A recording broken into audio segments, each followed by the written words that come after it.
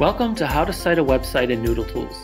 This video will explain how to locate all of the different parts of a website you need for a correctly formatted citation in Chicago, MLA, and APA citation styles. In Noodletools, when you go to cite a website, the first element you'll be asked to find is the URL, or website address. You can find the URL in the address bar of your browser. Next, you'll need to locate the date of publication, which is the date that the web page or article was published. Usually, you can find this information under the article or page title. It may also be located at the bottom of the article. Sometimes this information will not be listed at all, and that's okay. Leave it blank in Noodletools. Next, you'll need to list the date of access. This is the date you found the website. Usually, it's the same day that you're writing your citation. This date is important to include because sometimes websites are edited, changed, or may even disappear completely. Next, you'll need to locate the website contributors. For an article, this is usually the author or editor.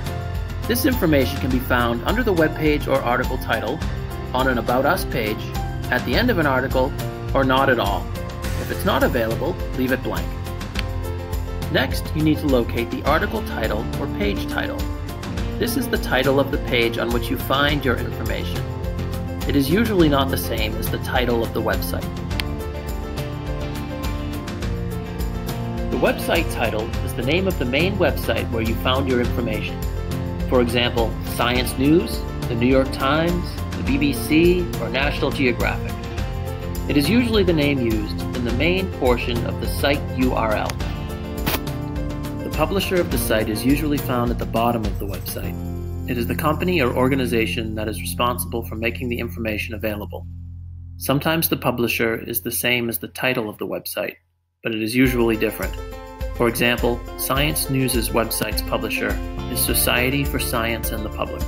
The goal when filling out a Noodletools note card is to find as much of the information as possible. If you can't find some of the information asked for in Noodletools, after a thorough check, you can leave it out.